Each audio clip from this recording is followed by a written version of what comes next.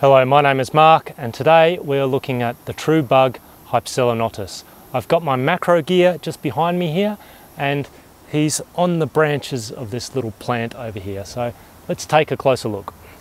Now I found a whole heap of these guys on the one plant in the garden which made them really easy to film, and this is a shot. I'm just going to pop my finger into frame here so I can give you an idea of their size.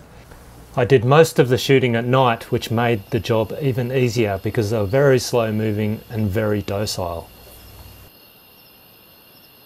Hypselonotus is part of the Coridae family of leaf-footed bugs.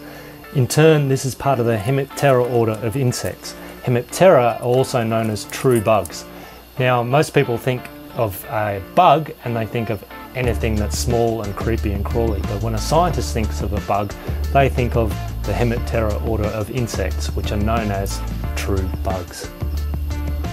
One way to recognise true bugs is to look for their long straw-like proboscis, which is used usually to suck sap. That's in most species, but some species they'll use it to suck the insides out of other insects, as in with the assassin bug, or in the case of the bed bug, to suck blood.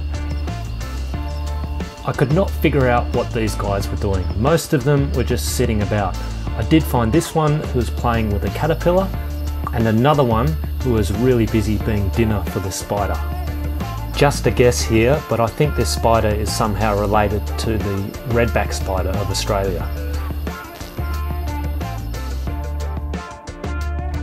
When I came back about a week later to film the start and the end of this video, I found that these little guys were actually feeding on incredibly tiny little flowers that are at the base of each of the leaves on this plant. That explained to me why these guys are congregated around this particular plant.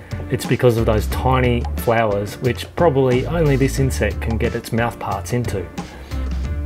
The last thing I observed is that these guys will actively defend the best flowers and chase away competitors. And in this shot, I actually got him chasing away another bug, and I'm sure if it came to it, if they were equally matched, there would be a small fight. Okay, I hope you've enjoyed my video, and thanks to Andreas and the other people on the various forums who helped me identify this bug. I wouldn't have had a hope on my own trying to identify this little guy.